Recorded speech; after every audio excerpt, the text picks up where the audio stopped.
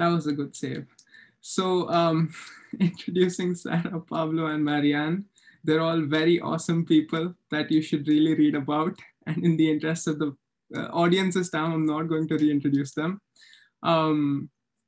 Marianne has been working on using machine learning for solving real world problems and is really passionate about education. So we're all super excited to hear from all of you, and Chris Albon, who is probably in touch with me via email. I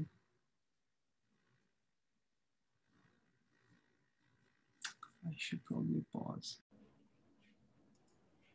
Okay, welcome, Chris. I mean, you've already been here. Oh, my bad. So Chris Albon is here, ladies and gentlemen. Chris is a director of machine learning at Wikimedia Foundation. He's also spent over a decade applying AI and software engineering to social, political, and humanitarian efforts. He's worked with some really interesting challenges, including fairness in elections, getting internet across to people in Kenya, crisis response, and political activism. And he actually got his PhD in political science before creating one of the most popular machine learning websites in the world and moving into this field.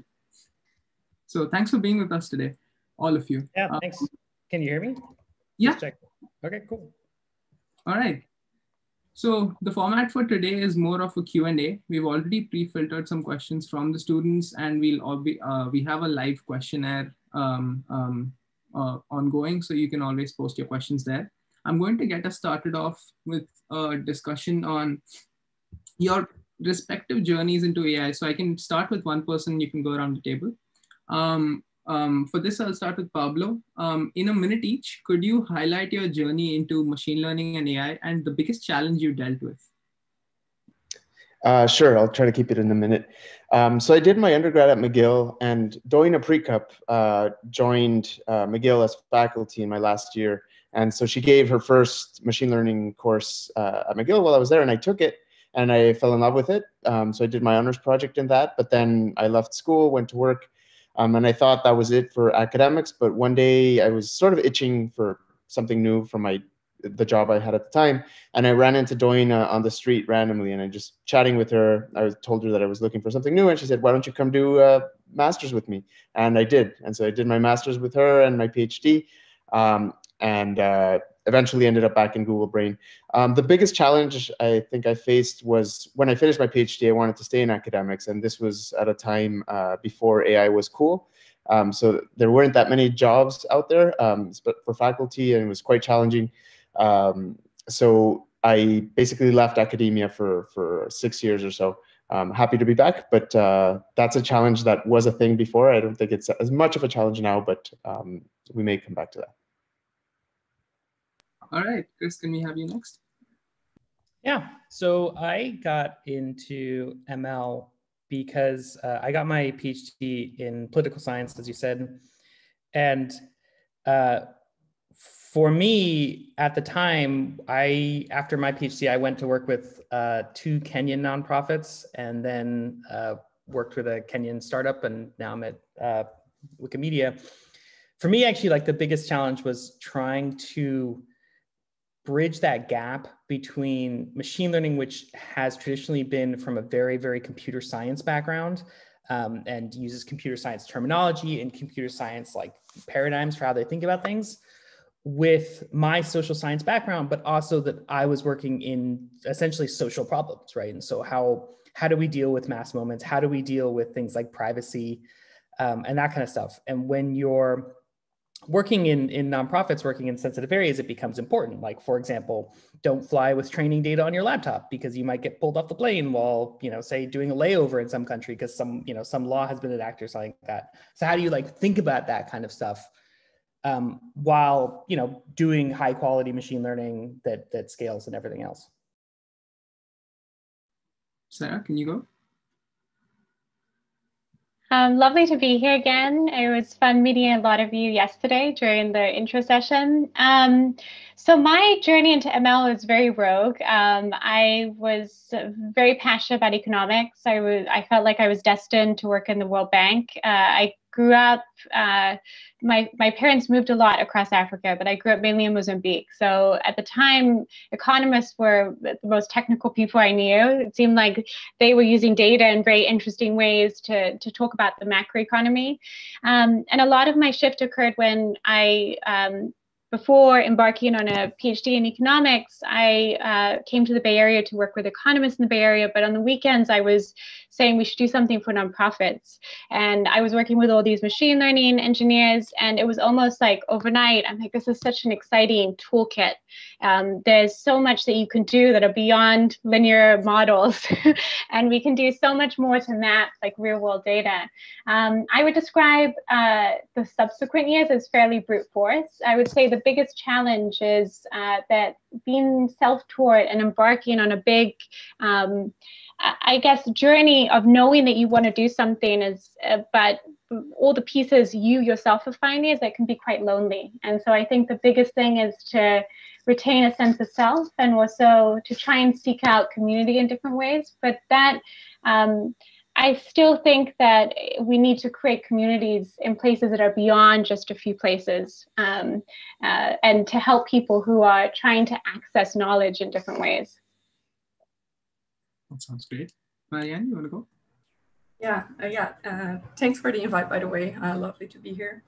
So yeah, my name is Marianne. I'm from Brazil. So I did my undergrad here in Brazil. I'm currently here, since I'm working from home and so on. So I did like undergrad in computer science, and I was just interested, I think, in general for AI.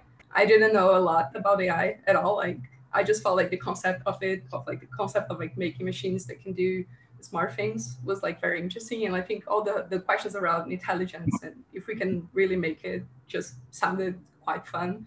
So I just, while I was an undergrad, I just took a course, which I think is like a very famous course on Coursera by Andrew and Stanford course. So I took that one, which is like basics machine learning. I thought it was quite fun. It was quite different from what I expected. Like, at least that course is like a lot of math, but I also found it was quite interesting. So I just continued on that journey, and I was lucky enough to get an internship at Google and be able to do some ML there and like learn more about ML while I was doing the internship. And again, kind of like lucky opportunity, since I have some experience, I got an internship at DeepMind on the current team that I'm working on, and then joining as a full-time now, more than 1 year now. So I work on the applied team at DeepMind. And so a lot of the challenges we face, more specifically on a day-to-day basis, is about like applying machine learning in the real world. And I think like that's a big challenge by itself. Because if you're thinking about machine learning as a research topic, I think it's like quite different than facing it from like, I want to solve this real world issue and apply this technology to like a huge scale and so on. So I think like that's a challenge, but I think also like a personal challenge for me, starting on ML. And I think probably a lot of students from that are in computer science also relate to that there's just like so much going on all the time and like so many areas. So I feel like that's like a good problem, I guess. Like, there's always so much. So I think it's just about like narrowing down that a bit and like keeping your focus on what you're doing. It's a good idea. So this is a great point you raised. Now to start the next question with you. So a lot of students are asking that, can you tell us about the skills we should get out of university so that we are more prepared to get into data science? Yeah, I think that's a great question. I feel like there's definitely a lot of paths. And I think like that's maybe why it's so hard. I feel like there's so many ways of doing that. I'll talk about my personal experience, and I think from my background, which is computer science, and I'm also like in an engineering position right now. So I think the most important thing, in my opinion, is just like to get the foundations right, like have a solid foundation and not get lost in so many areas, like so many trendings that are going on. So as I said, like that course I mentioned in Stanford and Coursera, like it's a great course about like just the basics of machine learning. After that, you can pretty much have a conversation about what's machine learning and so on. And then from there, maybe you can go deep into like deep learning and some other concepts. But for me personally, I think getting the foundations is the most important thing. And also make sure that you're practicing things like literally in practice, not just like reading the books, like reading the tutorials, but trying to have your own personal projects. So make sure not just to learn like the frameworks, but try to build your own things with the frameworks. I also think like a great strategy for learning If you're interested in some area, just maybe trying to implement some papers. So if you're interested in computer vision, maybe trying to implement classic papers on that area, or some other papers that you're interested on when you haven't found an implementation, and maybe share that with the community. As Sara was saying, I think that's like a great contribution, plus a great thing for you, like just for learning, plus for everyone else. So I think, yeah, that's it. That makes sense. So yeah, going around the room, I guess it's better to like have everyone unmuted and actually talking rather than go around turn by turn. It just seems more natural. Yeah, feel free to chime in on this. But I would like to add another question, right? So to follow up on like, okay, there are some skills you want to get out, but also what is the best way to approach AI independently? If I have a minimal background in AI and like I'm not in a tech major, I don't have the luxury to just select courses that help me out. So what can I do on my own time as well? So one thing I wanted to add, in addition to what Marianne said, which I agree with, is if you're interested in deep learning, which is what most people are getting into these days, linear algebra is extremely important. So when I did my undergrad, I passed linear algebra, but I didn't quite have the context for why it was important. And I wish I had, because I would have paid more attention and tried to learn more than I actually did. So I think that's just, in math in general, I mean, is an important thing. Even if you're not going to be proving any theorems, like really having those concepts down, like Marianne was saying, the core is super important. In terms of being an independent researcher, it's, I'm not gonna lie, it's for sure challenging, because you're probably doing it in your free time, and you don't necessarily have the support, both in terms of GPUs or what hardware you need, but also like people to bounce ideas from. It's challenging, and so it really requires a lot of dedication and hard work. I think one of the nice things of the time we live in is with the internet and all these social networks and different websites that we have where you can reach different communities of people that are probably in the same boat as you. So one thing I've learned over the years is that anytime you think you're alone, you're likely not. There's for sure many other people that are in exactly the same boat as you. And so finding those people, there are lots of tools to connect with those people. And there's reading groups, there's free YouTube videos explaining linear algebra or different concepts in deep learning. And really just kind of starting to poke around. Like it's hard to really, I mean, it's good to focus, but it's hard to know what to focus on until you start sort of playing around and digging around into different things. So basically trying to have fun, but putting the time into it. It's going to take time, it's going to take effort. And I think eventually you'll start to realize what the things are that really interest you, and then really start trying to dig into that and reach out to people and network. I'm going to be a little bit contrarian. So I think that dabbling can sometimes feel overwhelming. So I think that particularly when you start is embarking on, let me look at this lecture here, let me look, just speaking from my own experience, I think it ends up having this effect of diluting your sense of purpose because you feel like the body of knowledge is enormous. I would say that each person has their own best way of learning, but I often recommend start with just a single book. So the book that I always recommend is two. So the Elements of Statistics is fantastic, and then the Deep Learning book, which I guess came out 4 years ago, perhaps. So that's also a great introductory book to many of the topics that you'll need, and it has a lot of at least overview of the mathematics. But by bounding yourself to a book, I often feel it anchors you, and you start to get through some of the early cycles that you need, those foundations. And then related to what Marianne said, which is very important, it's very important to have an applied project. And whether that is you're part of a research collective and you're doing research, or look around your community. The way that I first became passionate about machine learning was working with nonprofits. And I was just like, we need better tools. There's such exciting data. We need more complex tools that can actually map this data in useful ways. And what I tell a lot of the students I work with is I say, don't forget yourself. And a way not to forget yourself is to work with your community. Remember what you bring to the table, which is you probably have your own community and your own problems that you care about. And baking that into how you learn and what you're doing makes you in this very important position, makes you both a student and a teacher, because you have insight into a window of what your community is that other people don't have. So you're immediately anchored as someone who has something to teach.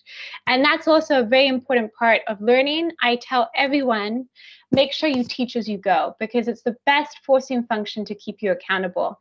Because when you teach, as humans, we all get very nervous. And so that means we tend to put the work in because we don't want to look foolish when we're going to go teach someone something else. So it's a great forcing function to keep you accountable and to keep you learning and accumulating knowledge, but also communicating it in a way that's powerful. Just to reiterate what Sarah was saying, I mean, those are such great points. Like my journey into machine learning was completely through books. Like I love blog posts, I love podcasts, but there's a lot of noise in there, right? And people will talk about it from like other perspective of something that they wrote in an afternoon, as opposed to a book that has gone through this deep review process and is trying to be comprehensive and is trying to walk you through stuff. And I mean, my education in ML has been through books, like slowly working through like Introduction to Statistical Learning, like with a pen, page by page. Like my copy is completely marked up. And then going into ESL, like the Elements of Statistical Learning, and then going into the Deep Learning book, and then the 50 other books around that. And then having some interesting idea of like, oh, what about this kind of model? And like, oh, there's a book that kind of tackles that. And walking through that. And you know, my site, which is visited by lots of people, that was driven out of me, my way of learning. That isn't for other people, although lots of people use it. It's because I take the concepts in the book and I need to use them in my head. And the way that works for me is to turn them into like a little atomic unit of something. So a little atomic, you know, like element of like, oh, here's how we calculate that one thing, or here's how we do that thing. And just having that and slowly walking my way through. And so I think, you know, absolutely right about the books, absolutely right about like some kind of like project that is yours that you're interested in, because if you take some huge big thing that everyone has done before and that kind of stuff, the bar is so high. Like you're not going to win the Kaggle competition like tomorrow, right? But you can do something. My friend is like, he was identifying bees in his beehive, right? Like that's just like his project that he's just working on by himself, and that's sort of his thing. And like, and he's not really competing against anybody else in the bar for like him feeling like he's making great progress is low because there isn't a bunch of other people doing it. And so it's interesting to him. Both those points are really great. So this is a really good point. So the bar is really high. So this gets us to this audience question, right? If I'm majoring in CS and I'm interested in AI and ML, should I still focus on doing data structures or algorithms and lead code? Like are these tangential concepts in AI, or should I actually focus on them? I'm going to be controversial again. I would say, so it's unfortunate because a lot of the rubric for how we evaluate people has kind of spiraled. And I would say, unfortunately, we just throw the gamut at poor souls who want to embark on this journey. And we expect them to be both an exceptional engineer, an exceptional researcher, and exceptional at theory, and very good at mathematics. And I would say that most of my colleagues are good in one bucket and are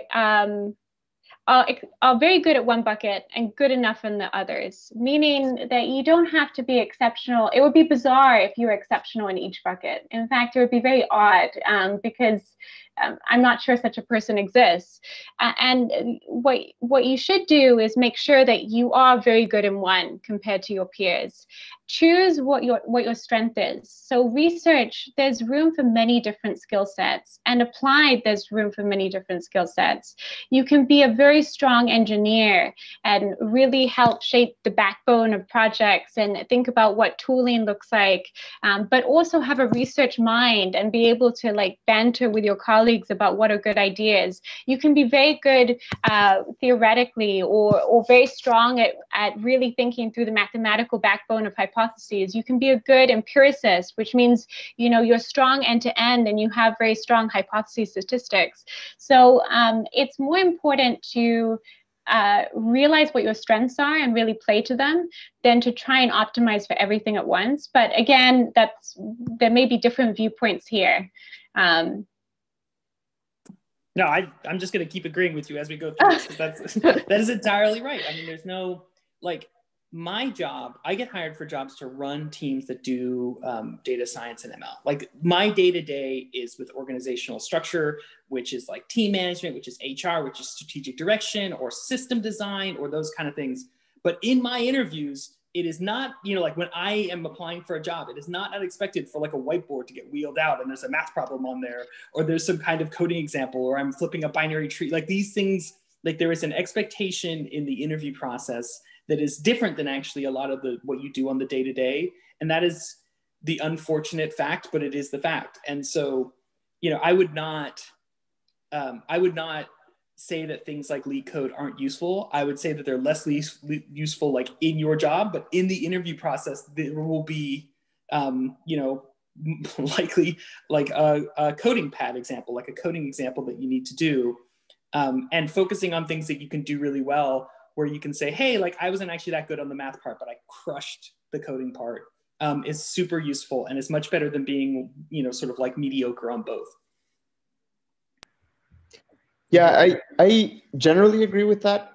Although I will say that I find that there's a little bit too much emphasis nowadays on wanting to be an AI researcher or a deep learning researcher. And so, you feel like, well, why do I need to learn about databases? Because databases, I'm not going to use databases in my research. And sure, you might not use it on a day-to-day, but I still feel like these foundations, I mean, if it's part of your degree, I wish somebody had told me this when I did my undergrad, because things like databases, I actually didn't pay too much attention to. And there are lots of connections between different fields, whether you're thinking of going into AI, there are many component aspects of it that came from database research and that came from the types of algorithms that they develop for databases. So all of this, even though it doesn't seem all that useful, for me, it seems like it ends up making you a better researcher, engineer, or whatever you're going to be. The other thing is, as you start, sometimes the best ideas come from the most unlikely places.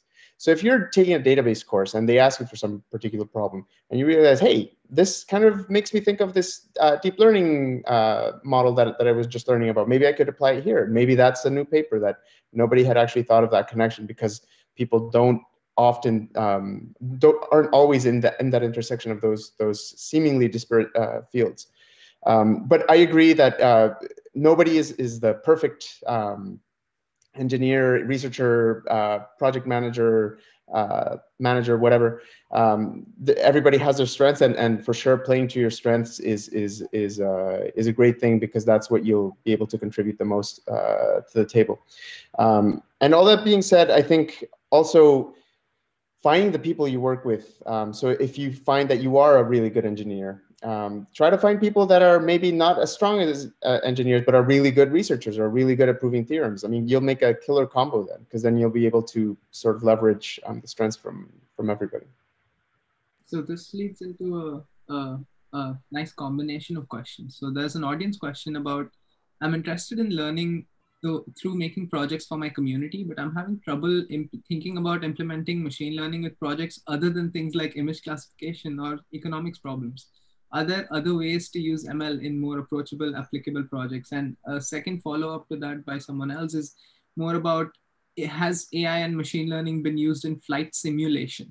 So we had a question that I really wanted to ask was about, what is the coolest or most exciting non-mainstream project that you have worked on that uses AI and ML? So maybe we could have a round of that.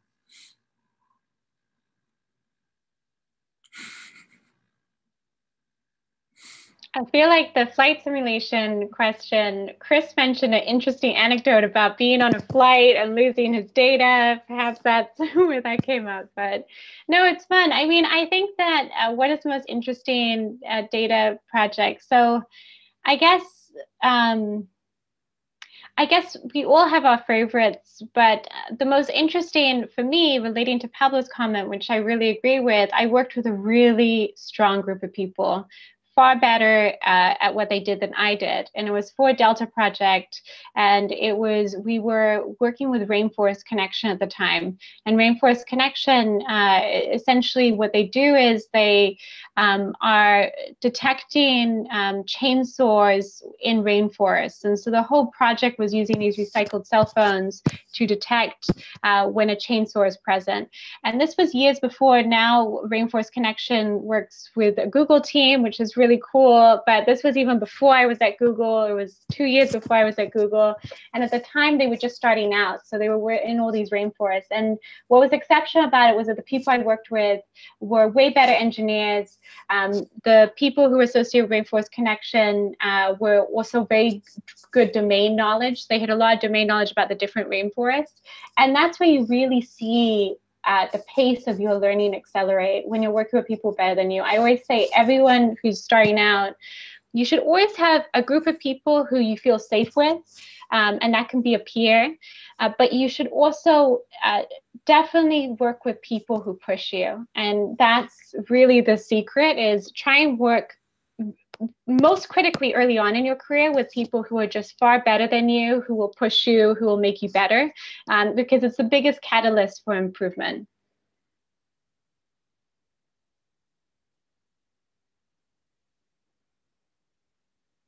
Coolest project, anyone else? Yeah. Oh, sorry. Go ahead, Mary. No, go ahead. Yeah, thanks.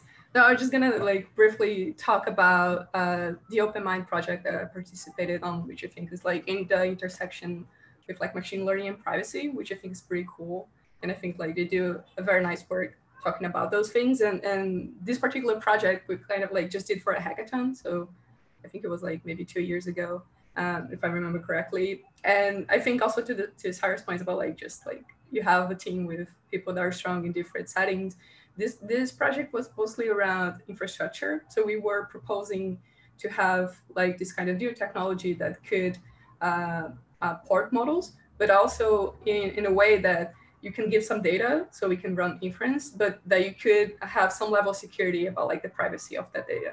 So you could have a way to make sure that whoever likes running that model, they don't have access to the data that you given them. So let's say like, I don't know, maybe you have like a Google Cloud is running some image classification, but that image is like for some reason very private and you don't want Google to see that image. So you want some kind of guarantee of that. So we're kind of proposing that framework somehow. So I think it's like a very nice and super related to machine learning, but in a technical level is more like infra work, and like you think about how you do those things. So you need some people that are very strong on doing this kind of work, which at that time I wasn't that person, but I had a friend that was. So he was in that team and I could learn a lot with him as well. And I think he could learn a lot about like the ML pieces as well. So I think that's kind of like a fun example that yeah, I really like.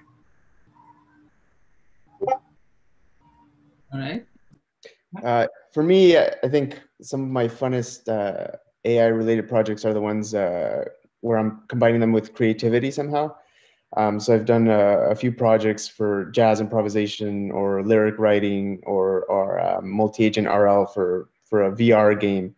And I am fascinated by those because the reason I like them is we're using AI in a way that is likely not how most people are thinking of when they're developing the algorithms that we use. And it requires both technical expertise to be able to train and run these models, but also a creative mindset to be able to think kind of how are we going to use these models in a way that they weren't designed for. And I think that those are super fun, and I'm looking forward to doing more of that. That sounds awesome. So the next question is more about research versus engineering. So a couple of questions in the QA are about what are the challenges or advantages or disadvantages of pursuing ML as a software engineer versus as a mathematician or statistician?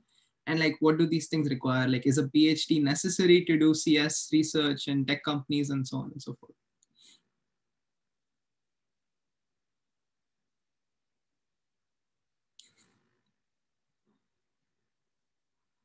And there you go. All right, so maybe I'll start. So as I said, I did my PhD in CS and AI, and I wanted to be a prof, and I I wasn't able to do it. I didn't get a job. And so I joined Google as a software engineer, not doing applied machine learning, but not doing research. And I find there's a big desire for a lot of people to have that research scientist title in front of them. I don't have it, and that's fine. I mean, less now, but I think a few years ago there was not as much recognition of the amount of engineering necessary to get all of these models trained and developed and published and all that.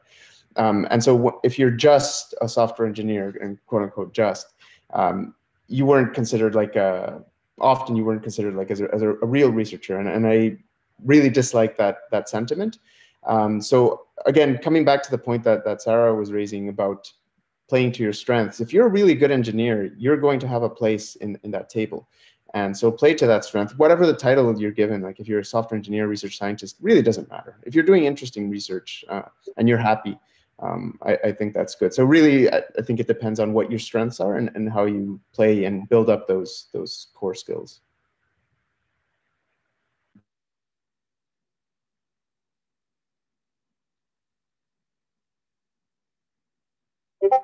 Okay. Next question, I guess. So this is an important question. There is a lot of talk about how AI is encoding biases into its programs, by which I assume the software. Any comment on how much flexibility you have to speak up about this from your own identities? I want to continue my work with the trans community, but want to know how I can continue to integrate these things when working in this field. Not to mention disenfranchised communities don't always have the same amount of data on them as other communities do.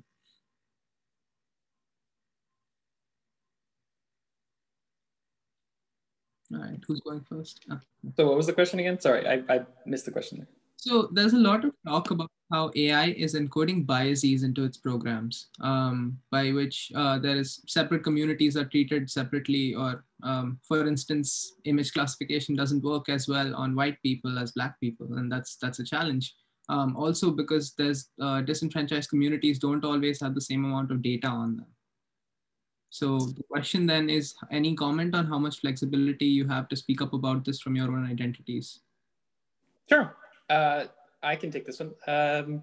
So one, I work at a nonprofit. I don't work at a company. We should just say that up front.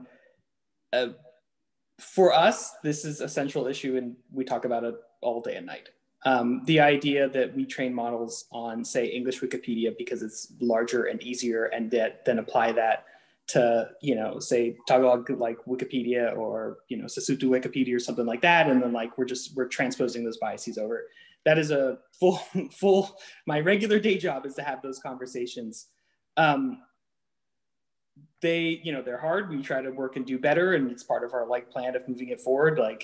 I do think I'm in a more privileged position than other people in that we are a transparent organization. You can see all of our models. We don't have any secret models. We don't have all of our code is open source. You can see all of our metrics. You can see everything that we do. You can look at my tasking board for my team chat, my internal team chat, my email list. Everything I do is out in the public. So it's easy for me to say, hey, it's very, I could talk about this all day. In fact, it's my job to be open about this because we're supported by everyone like you all. And so, yeah, we care about this a lot. We talk about it a lot as part of our plan. And a lot of times, it is,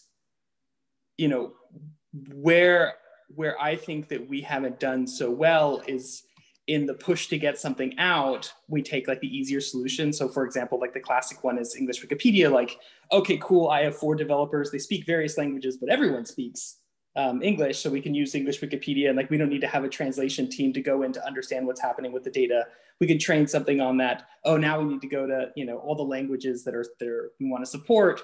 Well, what's the easiest way to do that? We'll just train the model here, then move it over there. And then of course, that produces the huge amount of as you can imagine, taking a model from one community and applying it to the other.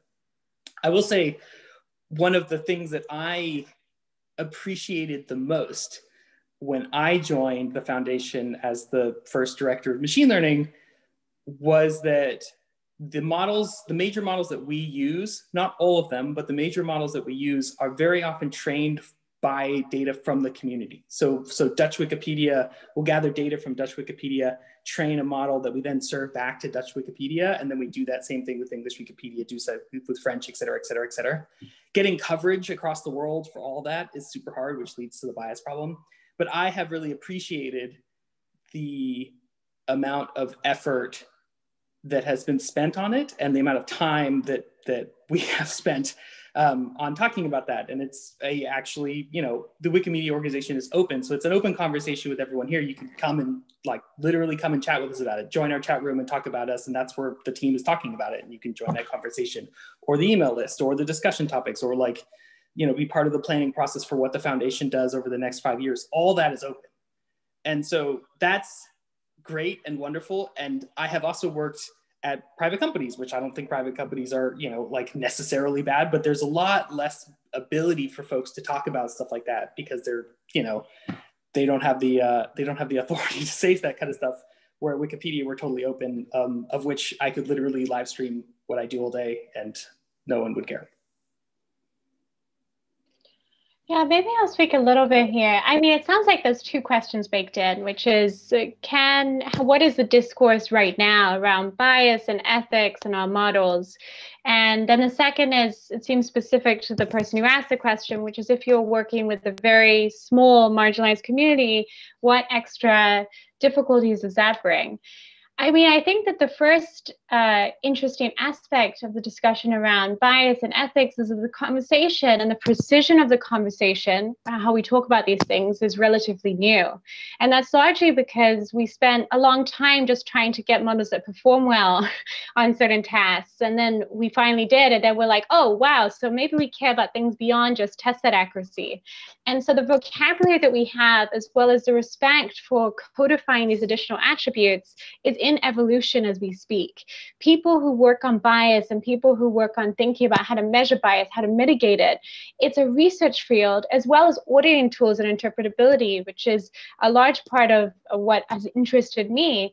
Those are research fields that are evolving as we speak, and the body of literature on them is growing, but we are still forming vocabulary and methods and thinking about how to measure this in effective ways, not just for researchers, but for practitioners.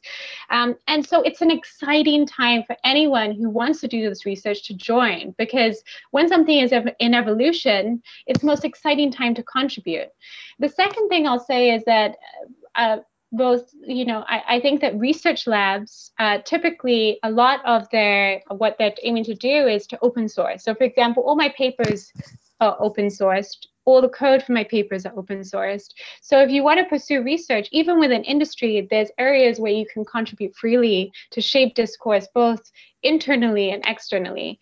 I think the second question is perhaps the more interesting in terms of the difficulty, which is if you're working with a marginalized community that's small, how do you even measure this? How do you even evaluate the impact? And this gets to the core difficulty, which is we typically, to date, have had fairly crude ways to measure algorithmic bias, which is we have pre-labeled data sets for the features we want to analyze. And it's a very interesting and exciting area of research. How can we understand bias without labels? For a community that's small, where we may not have labeled data sets, can we surface where the model disproportionately impacts this subset of this distribution? And that's, again, a super exciting question. I personally am actively thinking about it. A lot of my research work has been looking at it. And I think that it's a broader topic of interest to the community. And I would say get involved. It's exciting. If you're interested in helping your community, now is the perfect time to chime in and to think about some of these problems. I just wanted to add to what Sara is saying, and coming back to the question we were mentioning about reaching out to people across the globe with all the tools that we have and building these communities. There's this paper that will appear in EMNLP or already appeared. It has like 50 authors. It's called Participatory Research for Low Resource Machine Translation, a Case Study in African Languages.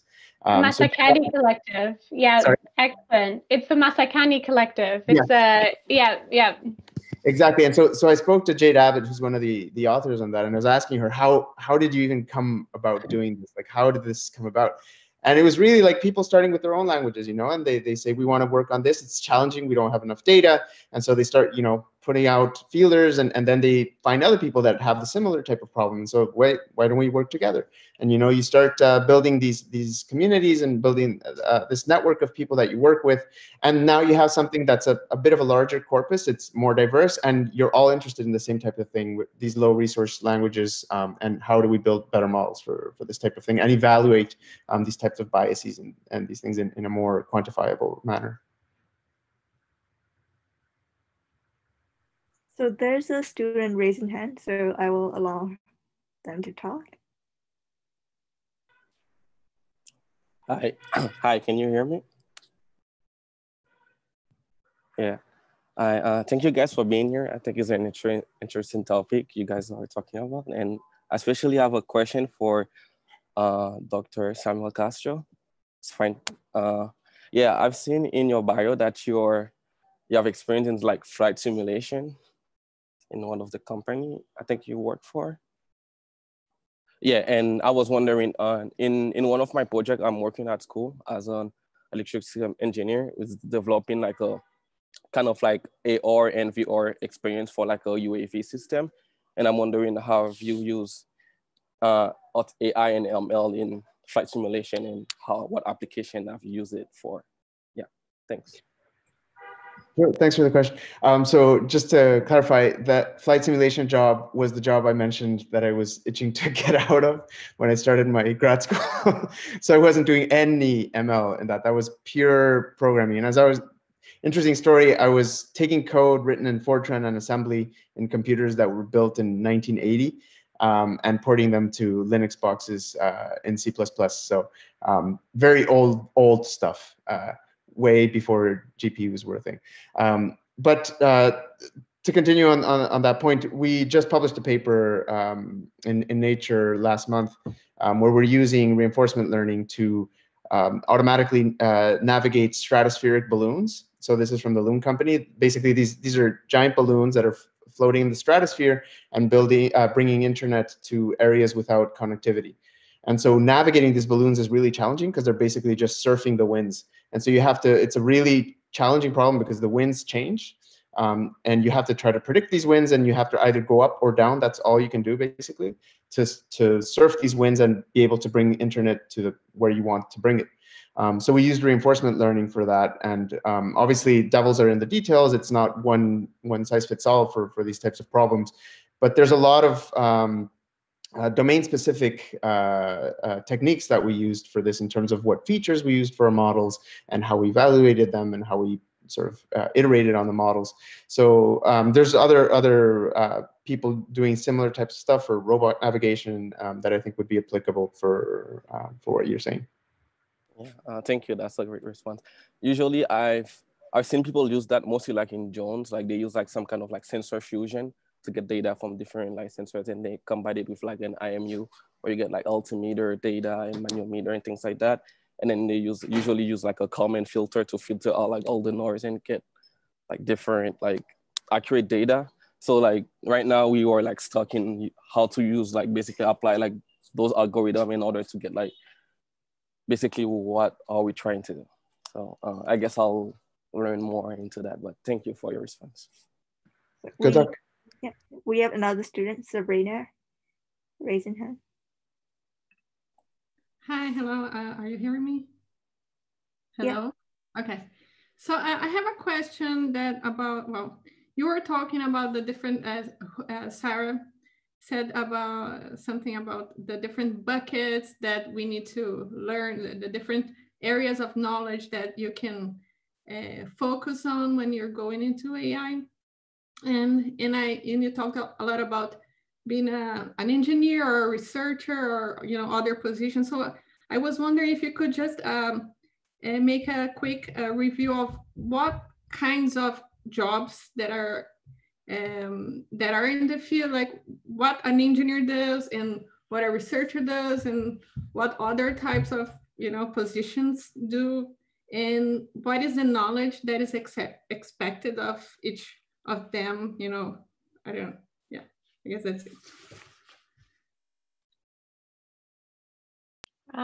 It's interesting because these titles are in quick evolution as well, right? I mean, if we even talk about the field of machine learning, we've had various different iterations and preferred titles, like data science. What was a data scientist like maybe 5 years ago is now a machine learning engineer, and what an analyst was is now a data scientist. And even within a more official rubric framework, like a big company, I would say within the team, there's very little difference to what Pablo was saying. An engineer or a research scientist within Google Brain is treated very much the same. Like you can be an engineer who's very much, you know, leading papers, mentoring other researchers, or you can be an engineer who's really focused on the pipeline. So it's much more flexible in some ways within certain, I guess, specialized industry labs. What I would say is that it's perhaps more important, particularly since I believe, unless someone snuck in, you're all undergrads, I would say it's perhaps more important at this stage of your career to figure out what excites you, because internships typically it's not going to be for a very specific job position. If you're looking for a technical internship, so that would be either on the research ladder or on an engineering ladder, those both considered technical internships, then those are both going to kind of test for across the gamut of these skills of like, do you understand statistics? Can you speak about your research projects, but also can you code? And the emphasis put on those different parts will vary a lot company by company. And what's perhaps more important is you figure out what sparks joy when you do it, and then prepare for that, but also, you know, to what Pablo said earlier, enjoy the diversity of your education right now, because it all provides these interesting links later. I will briefly comment on things which are not considered technical roles, but are actually hugely helpful for research projects working successfully. So project management is a huge skill, and project managers within research can be highly technical, but they're working more on how to think about an overall scope of how, for example, hardware is delivered, or thinking about how do we do a moonshot project, things like that. And it requires a degree of technical insight, but you're also much more focused on the big picture. So that's an entire category of like a career pursuit, which might be slightly different in terms of you won't have the same type of technical gamut of interviews, but it'll be much more about how you connect technical concepts to the big picture. But I'm going to pause there because I think this particular question, I'm sure everyone has a slightly different answer for.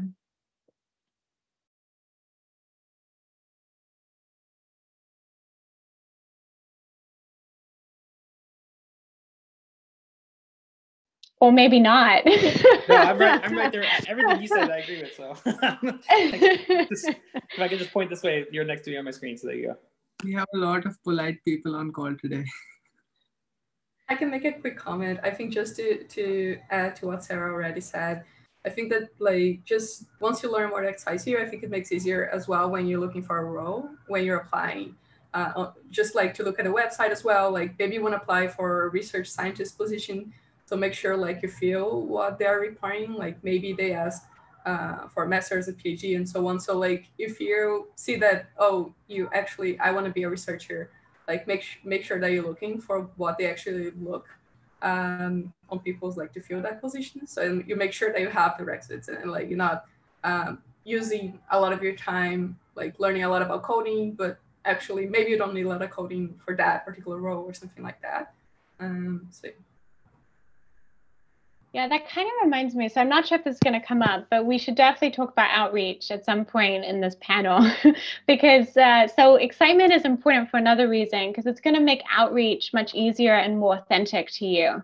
So one thing not to do is to email someone saying, I want an internship, tell me how to get there, because unfortunately, it's just what should come across is your excitement or what interests you, why you've chosen this person to email. The worst thing for a person who receives that email is to feel like this email could have been copy pasted and sent to everyone. And so that's another reason why it's important to figure out what sparks joy in you, because it will also make it easier to figure out who to reach out to. So Chris did a fantastic overview of all his work being transparent and his team, and those attributes of like developing machine learning and data science tools while interacting with the public, while interacting with all these active communities. If you're interested in that, you automatically have this exciting connection, and you can send Chris an email saying, wow, I've also been working on like, how do I open source this particular data tool? The same way, if you were interested in interpretability and read my paper and then sent me a note, I mean, researchers love it when you send them a note about their paper. Let me tell you, the quickest way to a researcher's heart is to be like, oh, I think this could be improved, because it's a great way to start and really exciting conversation about how to improve an idea. So I really recommend, if you're interested in an area, take a paper and come up with a few questions about why did you do it this way? Or I think this could be interesting if it was done differently. And that's a type of outreach that is super successful because it automatically creates a depth of conversation and puts you above like very shallow outreach. So definitely that.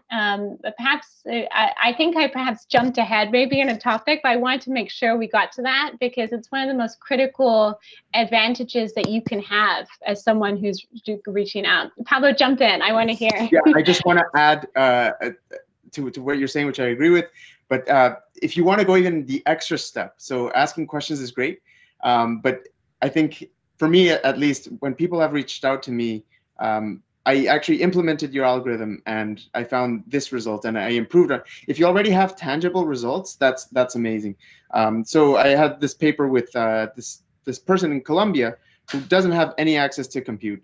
And he's actually going to be starting his master's with me next year. And part of the reason why this worked out, coming from where he did, is because he did a lot of work beforehand, before reaching out to me. And when he came to me, he had these algorithms already implemented. He had some interesting questions with results to sort of back that up. And the additional advantage of this is when you have these artifacts that are out there, whether it's a paper, a preprint on archive or a GitHub repo or something like that, this is stuff you can put on your CV. So when you're applying for jobs, just saying I worked on an interesting machine learning project is fine, but I mean, lots of people do. But if you say I worked on this project and here's like the artifact, here's how many forks I have, here's how many stars my repo has, that's a tangible artifact that really sets you apart from all of the other people that also want to get into this field. So these points actually lead into tomorrow's panel, where I wanted to ask, like, is it fair that today people have to do so much for a cold email to matter compared to like 10 years ago when people didn't have to do all that much? I mean, obviously it matters that the resources are more accessible today, but it just seems a little unfair if you look at how the field is changing so quickly and it's so hard to get into it today as opposed to like even 2 years ago. I disagree. I'm gonna politely disagree. So I think a cold email is the best way you have to equalize a field, because the rubric that you face during the interview process is actually, that is what I think is unfair. We now expect people to do all these acrobatics in very different dimensions. But one way within your control that you have is to do a well-crafted email to start engaging with researchers that you admire. And that takes far less time than spending days on LeetCode, figuring out what possible combination of questions that you could be asked, or essentially reading back to back your elements of statistics, being scared that, oh, I hope they don't answer this question. So it's an activity that is more, and it's also an interesting activity in the sense that, so going for your first set of interviews can feel very overwhelming. And it can feel hard sometimes to feel like you're making progress, because often you face a lot of no's in the process, and it can be extremely disheartening. Whereas an email is some way to feel like you're making progress every week because someone you admire reaches back out. And I would say, in terms of where you spend your time, it is one of the equalizers. When someone writes a well-crafted email, I don't look as closely to what school they went to, or to think more, oh, do they have the prestige? I think, wow, they're passionate about the same subject that I'm passionate about. I want to talk to this person. And it leads, I often like schedule coffee with them because actually, I don't know if I'll say that on this chat because I hope I don't get like a ton of emails. But no, it makes a difference. It makes a difference. Fair enough. I think we can end with Omina's question, which is a really important one. Omina, do you want to unmute yourself and ask the question you posted on chat? Yeah, I'll just relate here. So my question is, do you ever find yourself anxiety-ridden in your respective field within AI? It's constantly evolving, of course, but I find myself sometimes being discouraged by not knowing enough or thinking that I will never know enough. There's a lot of uncertainty and learning as you go, which is both exhilarating but also seems very daunting. What moment did you feel the most confident in your abilities in this field, which from the outside has such a reputation? And I guess the second question with that would be, what are the implications of kind of feeling or someone who is, you know, thinks they're a jack of all trades, but a master of none? Is that something negative? Or I guess, yeah. Sorry if that was too fast. I'm a little nervous, but I hope you guys got that. Yeah, I can go. So I can relate to that a lot because my PhD is not in computer science, it's in political science, which is traditionally, my program was a quantitative program, but traditionally political science is a non-quantitative program. You go out and conduct interviews in person and you read books and write case studies. I had a quantitative program, so I had a head start, but I'm coming in from reading books about, coups or an election or history, and then going into computer science or like as in the field that computer science is spawned of machine learning, and then talking to, all the smart folks here and them saying, oh, like I did this all day. I did linear algebra from the start. I didn't do a ton of linear algebra in high school or in college. I went back and opened the book from scratch and was like, okay, here I'm going to go and I'm going to learn it. For me, that learning process has been constant. I study, regularly. Like I regularly, even to this day, am continuing to find stuff, find a new paper that I like, find a new book that came out, move on with that. The anxiety part stopped when I got a job, basically. I think like when I was like, okay, cool, I can earn a paycheck with this base of knowledge that I know. Then I sort of got to the fun part of like, okay, cool, I can afford my rent with the knowledge that I know. Now I want to go to the next thing. And for me, it was really, I focused on areas that I thought I could do really good in and I thought would be my base. And so that was sort of like, in my theory, there was this area that I knew really well, which was not deep learning. That was not how I got into it. It was more on the sort of like shallow learning, social sciencey kind of side. And that was what I was going to start with. And then from there, I got to expand farther and be like, you know what, I'm feeling good. I'm earning a job with this thing. Like I'm building a career, cool. And there's this other cool thing I could do. Oh, let me go read about that. But I could do that from like a position of sort of feeling safe there. And when I got too deep, I'd sort of pull back. But that continues to this day. And to me, it has become the part of it that is not scary. It's the part of it that's fun. Like there is always new stuff coming out. There's new papers. There's, there's this, as Sarah was talking about, this like big boom of great things in AI ethics and trying to apply that and like integrating ideas of sociology into AI. There's so many areas to sort of go, or you could go in another direction and you could look at self-driving cars or generative models and that kind of stuff. You can go in that direction or you can go another direction. And that part of it, I now really enjoy. But I'm probably different from you. I'm doing it from a perspective that I have a job that like is already paying for everything. And I feel like I've established myself in a career and I can sort of go do that. But for me, it was that first job that I got, working in data and coding. And then I could say, okay, I'm good here. Now let's move on and go have some fun. Yeah, I think those are great points. I agree with all of that. I also wanted to add, I think this relates very well to what Chris was saying once he had his job, that the anxiety was gone and he could sort of start thinking about the fun things that he could approach. I think having that stable anchor, if you can get that, is really, really important, because if your all day is anxiety driven because you don't understand something or things aren't working, it gets to you really, really easily. And so having something where you you're confident in yourself and you know you can deliver, whether or not it's in machine learning, I think is really great. And you can sort of start shifting the balance and then having the machine learning side of things that you're really interested in grow as your confidence in your abilities and that grows, and maybe you can get a job in just doing that. So just as one example, kind of related to what Chris was saying, when I did my PhD, deep networks weren't really a thing. So everything I was doing was mostly theoretical. And when I rejoined research in brain, I was tasked with like training this transformer model. I had never touched a deep network. Like the last neural network I had done was something I coded myself in C++ in like 2000. So it was really challenging. TensorFlow 1, for those that aren't familiar with, had this really weird graph structure that was super hard to sort of wrap your mind around, because Python doesn't run, it wasn't Python just running one go, but it built a graph and then executed. Anyway, super complicated. And to come back to another point that was raised before of having people, surrounding yourself with people that you trust and that are supportive. I had a lot of colleagues that were really supportive and really encouraging. And so I was quite insecure at that time because I saw everybody training these nice deep models. I didn't understand how TensorFlow worked. And so having these people that I could bounce ideas from, and really learn how to train TensorFlow, I slowly started building up my confidence in myself. So what started kind of like as a nighttime project that I would work for fun, sort of became more of a full-time thing as my confidence in that grew. But I had this stable anchor, which was my kind of quote unquote daytime job, which was coding, which I knew how to do really well. Yeah, I just want to say something pretty quickly, just because I kind of relate to the question as well. And this is like the anxiety of like, oh my God, there are so many things, there's so many interesting areas, and you just like want to go through all of them. And me personally, I don't think it went away when I started a full-time job. But in my case as well, I joined after my bachelor, so I didn't have a master or like in a specific area I necessarily wanted to jump in.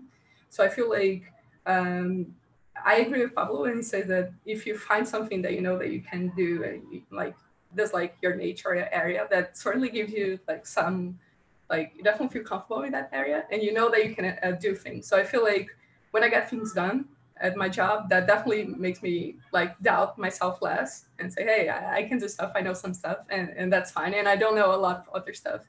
Now, probably never know, but that's fine as well. I think the important things like know what you're interested in. So like find your area, not necessarily what you're good at, but like maybe what you want to learn more of. So you make sure that you use your time to do that. And also like coming back to the very beginning of the talk, when Sara said like choose a book, I feel like that can be applied to many other things. Like choose one thing and make sure that you're doing progress on that. And that can definitely makes you feel like less anxious, because at least one thing you're getting done, and that's fine. Yeah, just do your thing, I guess. Yeah, I hear what you're saying. Thank you guys for your responses. I guess it's just hard not to age yourself sometimes with the depth of knowledge that you already have.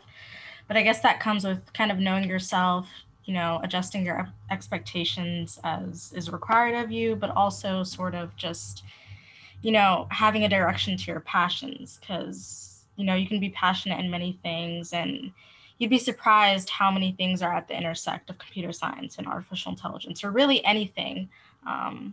But yeah, thank you guys. Whoa, I feel like you should have answered the question. That was an excellent hypnosis. Thank you. With that, on that optimistic note, we can bring this panel to an end. Thank you so much, everyone. Before I do that, there are 2 office hours going on. So if you leave right now and you want to learn something about whatever we did today is being discussed in these office hours, David and Rohan are having their office hours right now. So you can go and join those. Thank you so much to all of the panelists for making it, despite all of these technical issues and skullduggery. I really hope you guys enjoyed as much as we did. We learned a lot, and see you guys around. Thank you for inviting. That was really fun. Thanks to all the other panelists. Thank you. Let's start the recording. Yeah. Okay, bye.